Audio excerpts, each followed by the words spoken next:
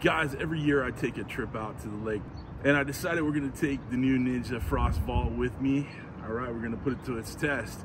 I'm not heading to the lake until tomorrow morning, but I'm packing it up this morning, so a day before, so we'll get a little more than 24 hours to see how it does. So I got, you know, stuff for lunch, some snacks, some chips, string cheese, all that good stuff, right? And of course, I got some beverages in there, plenty of water to stay hydrated, some good, couple good beers in there, a couple Red Bulls for the drive, and all that good stuff, okay?